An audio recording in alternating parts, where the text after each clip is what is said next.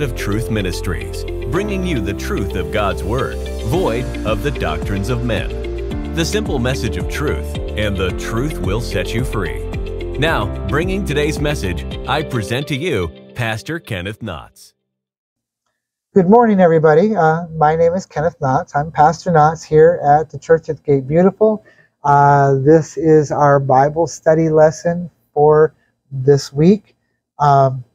We are going to go ahead and go over repentance. Repentance is important. This is part of something that we started a few weeks ago with the true salvation message, which is not the salvation message that is being taught today. Today's message says that repentance is not necessary, it's not a requirement, but the Bible definitely teaches, that repentance is a requirement of salvation. And this lesson, when we're finished with it, is going to be probably at least two parts, that we want people to be able to see that repentance is required, what repentance is, and how we get repentance in our life. Today I am here at the church doing this Bible study. Normally I'm going to be doing the Bible studies from the shack, which is up in Orla, Texas. I work as a truck driver for the post office, and I have a layover in Orla, Texas. There, I call it the shack, and I'll be doing a lot of the Bible studies from the shack. But today I had time. I actually had a day off where I was able to come down, and I'm doing these videos for the Bible study, and I'm going to do some work here at the church as well when I'm finished. So don't forget to give us a thumbs up and subscribe to us so that you don't miss out on any of our Bible studies later on. All right, so repentance. What is repentance? Repentance in the Old Testament is the Hebrew word, shub, which means to turn back or retreat. Its focus is on the outward expression of repentance.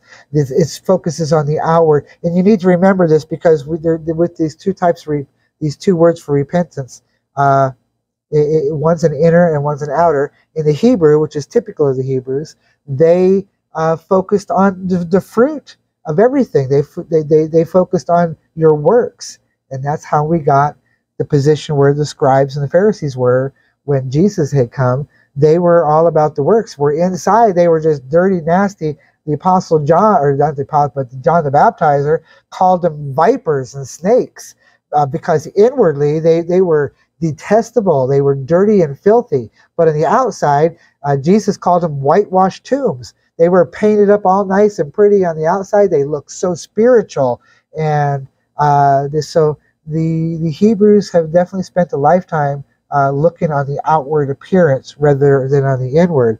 But in the Hebrew, the word repentance is the word shub, which is to mean to turn back or retreat, to change the way you live your life. That is the meaning of the Hebrew word shub, which is for repentance. Okay, where do we see the teaching of repentance in the Word of God?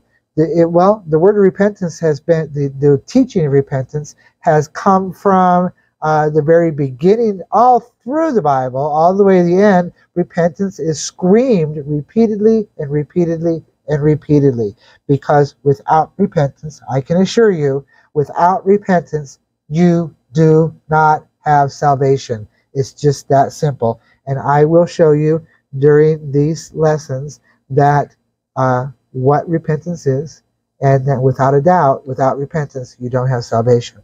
So let's look at some of the first teachings. This is not the first teaching. This is just one of the teachings of repentance. I would not have time to do all of them. Okay, this is coming from the prophets of the Old Testament. Let's go to Ezekiel 18, Ezekiel chapter 18, verses 30 through 32. Ezekiel chapter 18, verses 30 through 32. And it says, "Therefore I will judge you, O house of Israel, every one according to his ways, says the Lord." Okay, when it says ways, that's works. He's going to judge you by what you do. Okay, he says, "Therefore I will judge you, O house of Israel, every one according to what you do, saith the Lord God. repent and turn yourselves from your transgressions. Transgressions meaning moral or religious rebellion, sin, okay? So iniquity, perversity, or also known as sin, shall not be your ruin. So let's read that again, verse 30. For I will judge you, O house of Israel, everyone according to what he does, says the Lord God. Repent and turn yourself from your sin so that your iniquity or your perversity shall not be your ruin. All right, verse 31. Cast away from you all your transgressions. Cast away from you all your transgressions. That would be your sin. That would be your works of rebellion. He wants those cast away. Whereby ye have transgressed, and make you a new heart and a new spirit. For why shall ye die, O house of Israel? For I have no pleasure in the death of him that dieth, says the Lord God.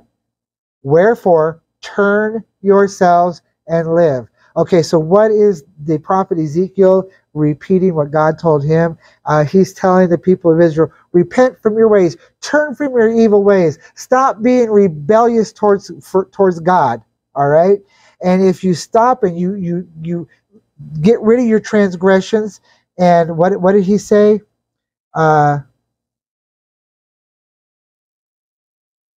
Cast away your transgressions by which ye have transgressed. He said, get them away from you. Pick them up like a hot potato and throw them away from you. That cast your transgressions, cast your rebellion far from you, because God doesn't have any pleasure in him that dieth. Therefore, turn yourself and live. Okay, so this is a very great example of repentance, of what we're supposed to do. Okay, he wants us to stop living in rebellion, to stop sinning, to stop living in our perversity, because our perversity will be our ruin. All right, this is what he's telling us, that we are supposed to cast away, throw away, far from us, our transgressions, and make ourselves a new heart. He says, for why will ye die, O house of Israel? We'll die if we don't repent. Exactly what he's saying. For I have no pleasure in the death of him that dieth, saith the Lord God. Therefore turn yourselves, the meaning of the word shub, to turn away or retreat, all right? Turn yourselves and live. In other words, repent and live. Don't repent and die. He doesn't find pleasure in you dying, but if you don't repent, you're going to die. We all know the story of Jonah. Jonah was told by God to go to the city of Nineveh. Jonah didn't like the people in the city of Nineveh. Jonah wanted to see the people of Nineveh die. He wanted to see God destroy the people of Nineveh because he didn't like them. He didn't like what they did. Apparently there was some back history with him. Okay, but the word of the Lord, okay, Jonah 3, we're going to start with verse 1. Jonah chapter 3, and we see that Jonah didn't go the first time. He ran away. God had him swallowed up by a big fish. Jonah repented in the belly of the fish. God had the fish spit him up on the beach. He went back home. God told him again the second time. And the word of the Lord, verse 1, chapter 3, verse 1, and the word of the Lord came to Jonah the second time, saying, Arise, go unto Nineveh, that great city, and preach unto it the preaching that I bid thee. So Jonah arose and went to Nineveh, according to the word of the Lord. Now Nineveh was an exceedingly great city of a 3 days journey. So with his walking, he's going to be a 3 days journey to get to Nineveh from where he was at. All right. And Jonah began to enter the city on a day's journey. All right. So apparently he walked pretty fast, and it was a pretty big city. So,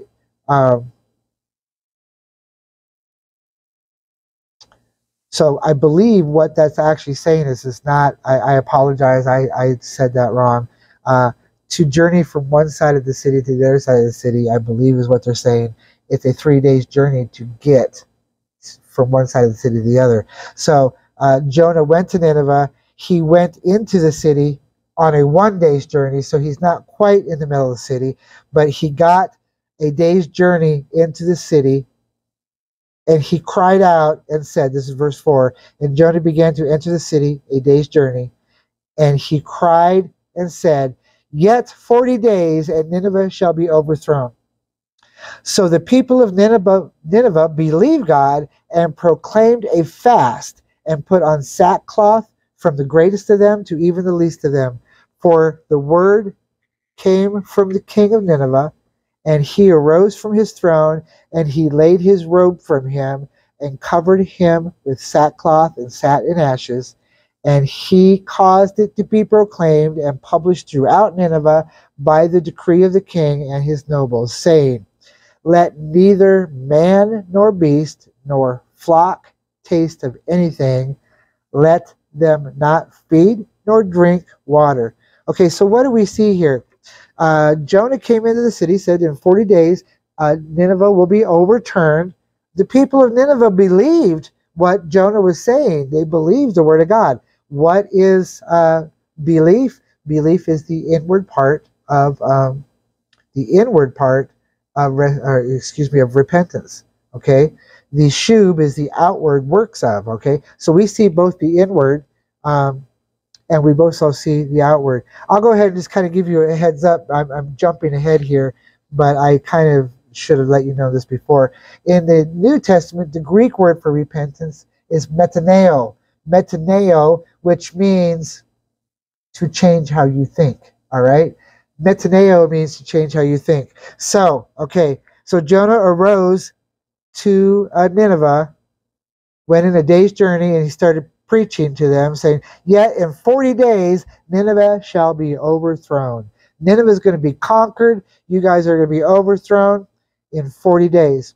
So the people of Nineveh believed God, okay? So it started, Jonah brought the seed, all right? He brought the seed of God's word into the people. It was planted. It started to grow, and they believed God. They had metaneo, repentance. The inward, the change of the way you think, the change of your heart, all right? Then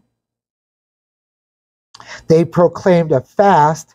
They put on sackcloth from the greatest of them to the least of them. So not only did they change how they thought, that change of thought caused them to change the way they lived. So they proclaimed a fast. This is the fruit of their metaneo.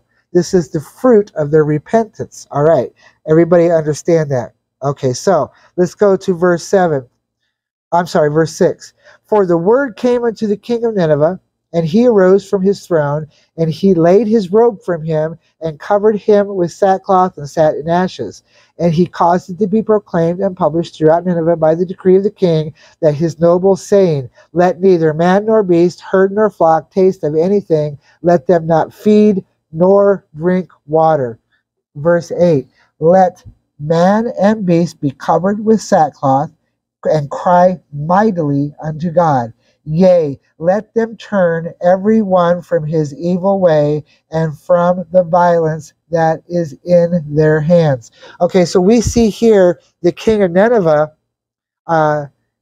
proclaiming a change in the way, a change in the way they act, a change in the way they live, a reformation in life. And we're going to get into this here a little bit later. But we see that there was a seed planted of the word of God. It changed how they thought. Now they're in the fruit of repentance, which is the works of repentance, that they're fasting. They got put on sackcloth, they're rubbing ashes on themselves, and even to the much as the king of Nineveh made a proclamation that this was everybody in the king or in the city of Nineveh was going to do this by law of the king.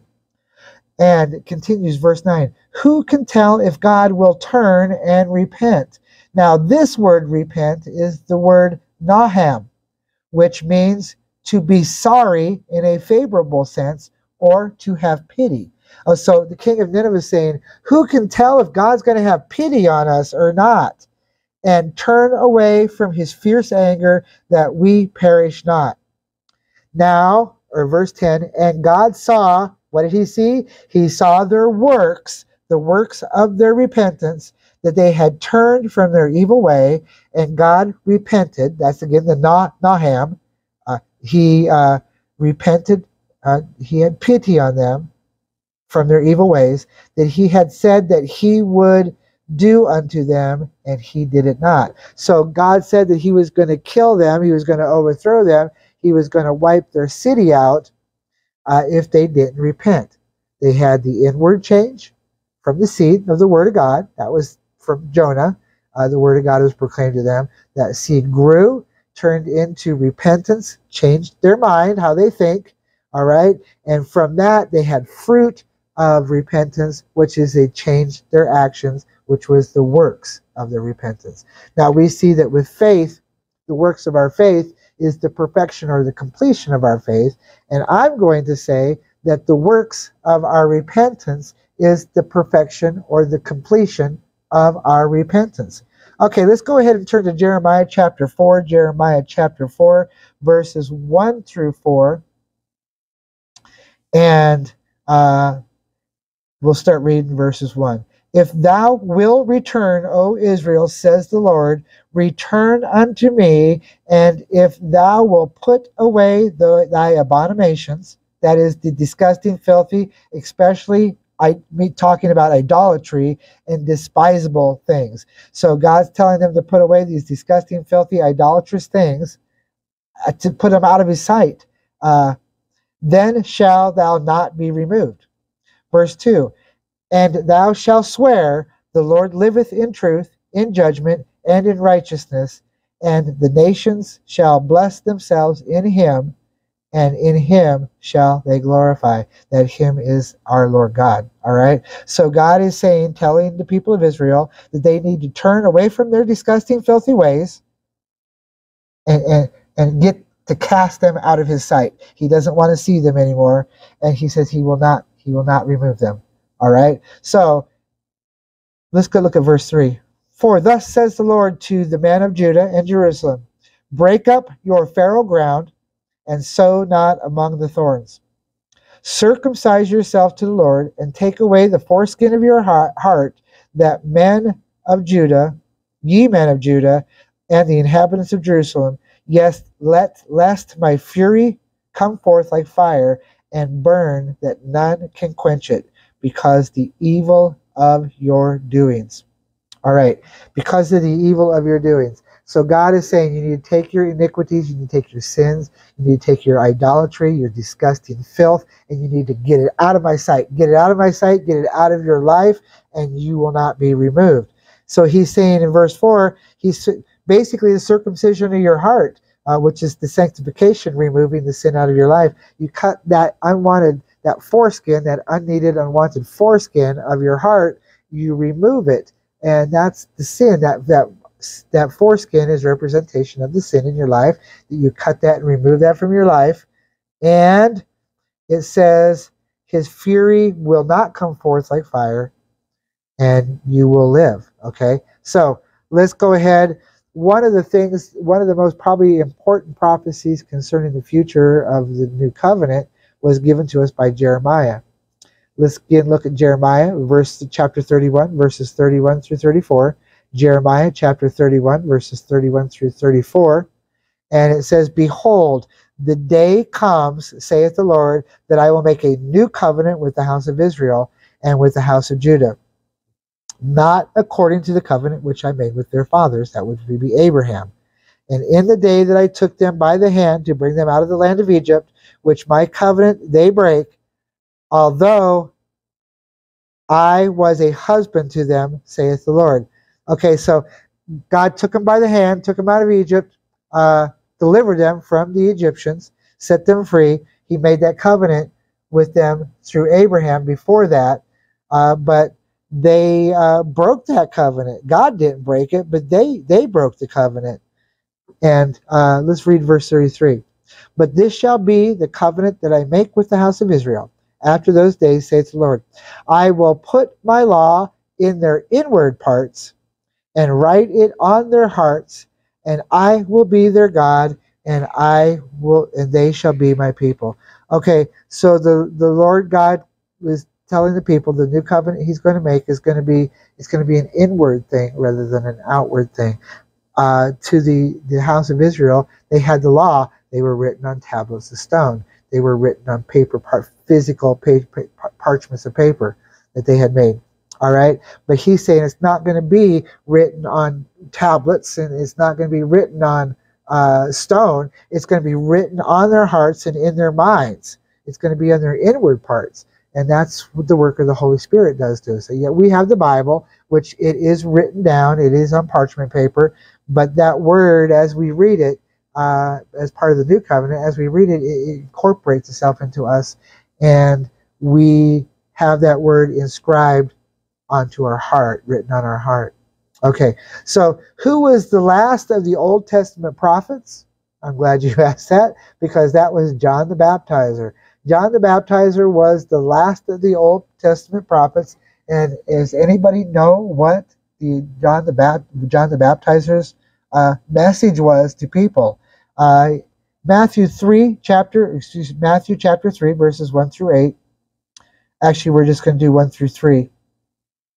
All right, Matthew chapter 3, verses 1 through 3. And it says, "In those days came John the Baptist, preaching in the wilderness of Judea, and saying, Repent ye, for the kingdom of heaven is at hand. For this is he that was spoken of by the prophet Isaiah, saying, The voice of one crying in the wilderness, Prepare ye the way of the Lord, and make his paths straight." Okay, the Apostle John the Baptist was the forerunner of Jesus Christ. And his job was to come and proclaim the coming of Jesus Christ, who is the promised Messiah. All the Jews were looking for the promised Messiah. They knew that it was going to come someday, but it has still not happened. So John was the forerunner. He was the one to roll out the red carpet, so to speak, for Jesus coming. And what was his message? Repent, for the kingdom of heaven is at hand. And that word repent is the word metaneo. Okay, so metaneo is the inward change of how you think. All right, so in the New Testament Greek, the word metaneo is the word for repentance. It means to think differently or to change your mind. And its focus, like I talked about earlier, was on the inward change in us. Okay, so let's look at Matthew 4:17. Matthew 4:17. And it says, "From that time Jesus began to preach and to say, Repent, for the kingdom of heaven is at hand." All right, so Jesus' message was repent.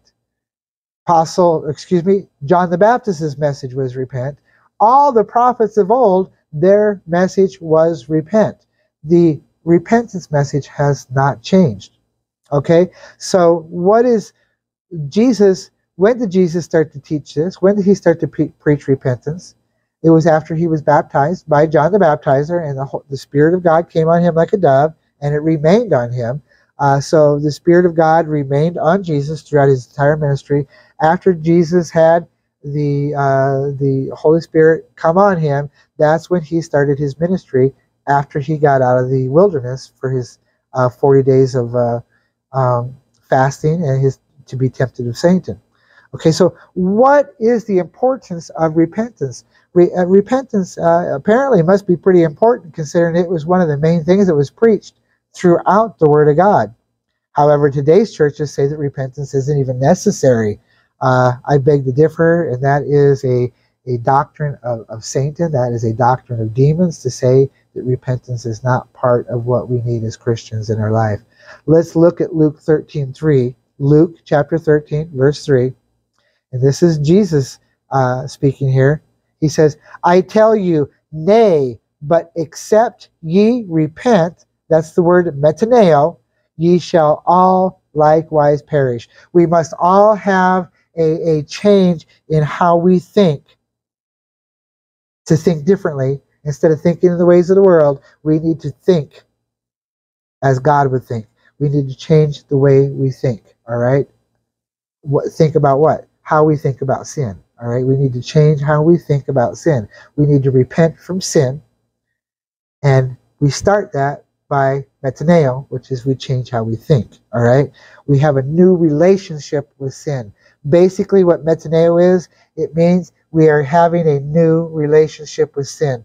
Now, we see that we get all hung up with our relationship with Jesus, and we completely and totally forget about that we need to have a new relationship with sin as well. Our old relationship with sin, we got along just fine. Me and sin, we had a lot of fun together. We went out drinking, we went out carousing, and you know what it ended up being? It ended up being almost destroying my life, to where I pretty much lost everything in my life. And I changed the way I thought, and I came back to God. All right, so repentance in the Greek is the word metaneo, which means to think differently, to change how we think on the inside.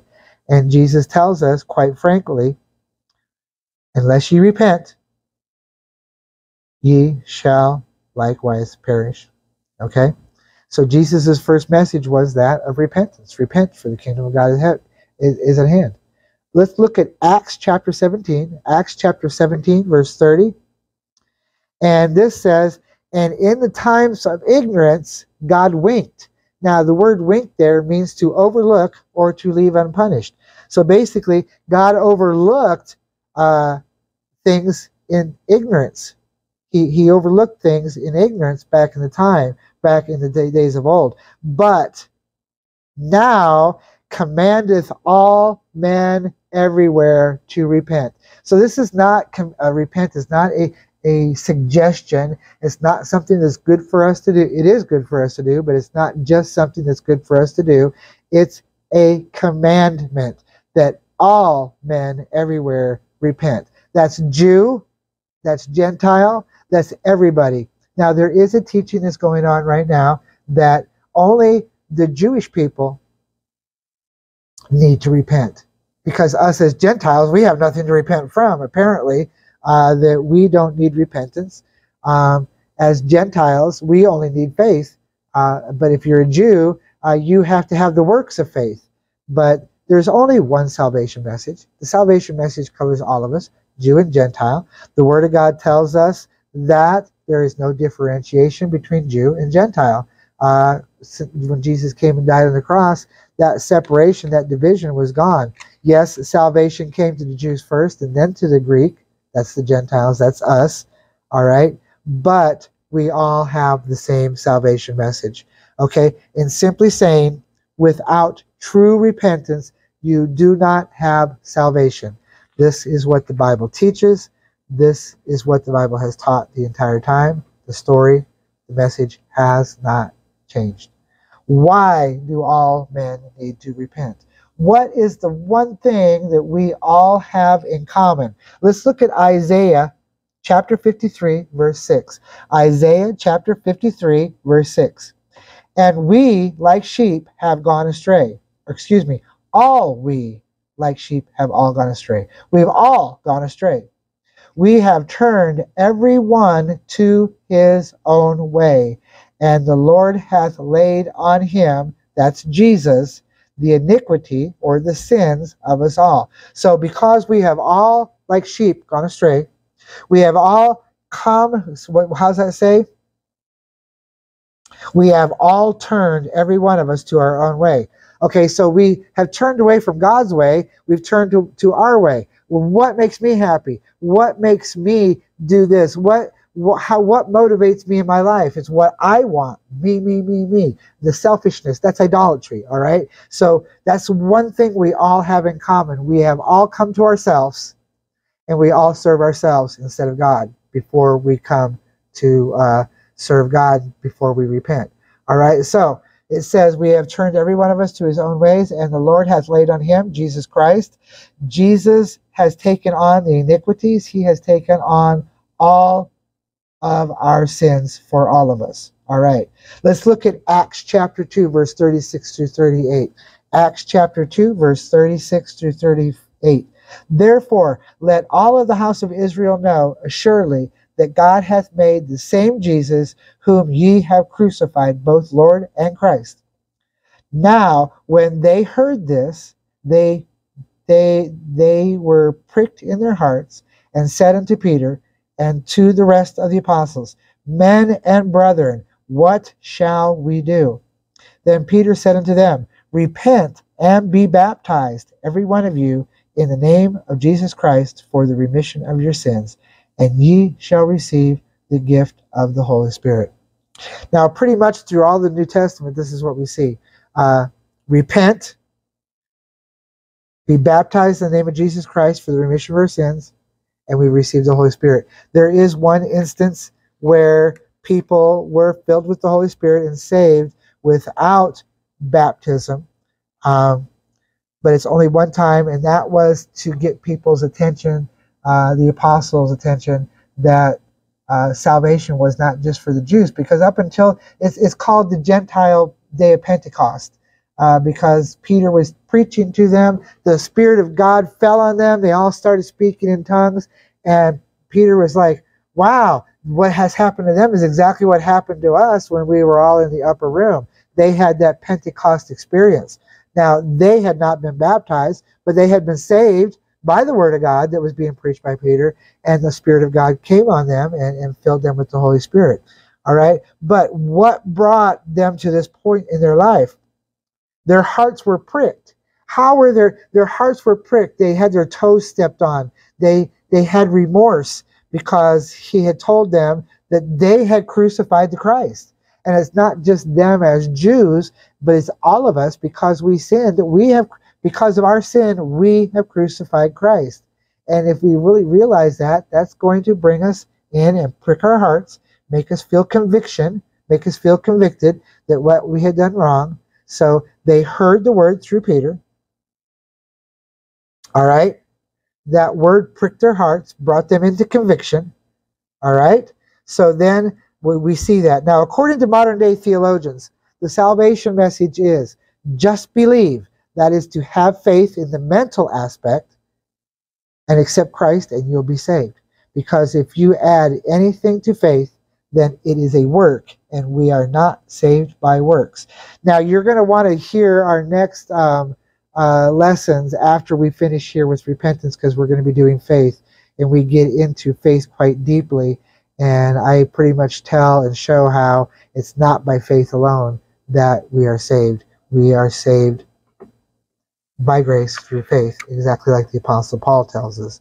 But not to get off the story, the message here, today's salvation message is just believe, have faith, the mental aspect of faith, accept Christ, and you will be saved. There's nothing else to add to it. It's not faith plus anything. It's just faith and faith alone. But what is the true message of salvation that we hear in the Bible?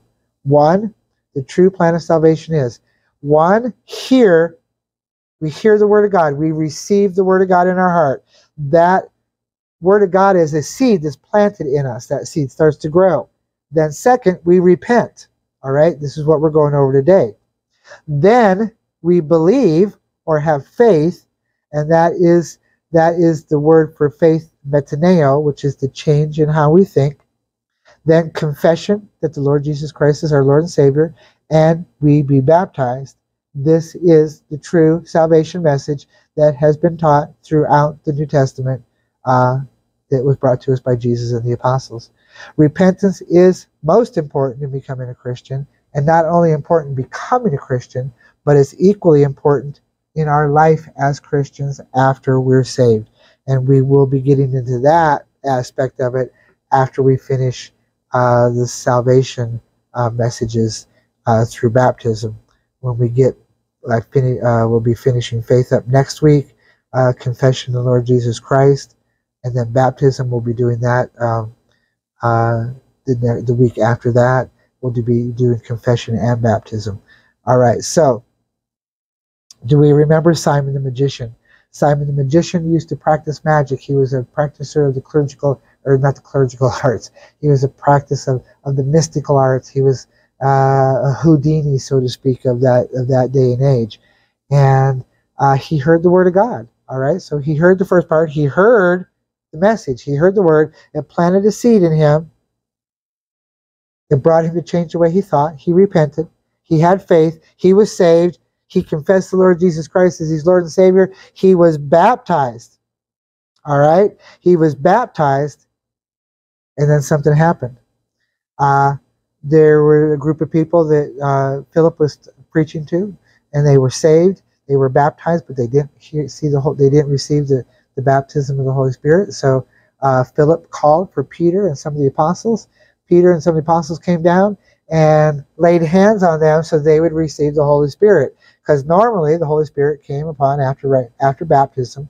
The Holy Spirit would fall on people and baptize them, but it didn't happen. But when Simon saw how Peter had laid hands on people and they received the gift of the Holy Spirit, Simon said, how much do I need to pay you so that I can lay hands on people and have them receive the Holy Spirit?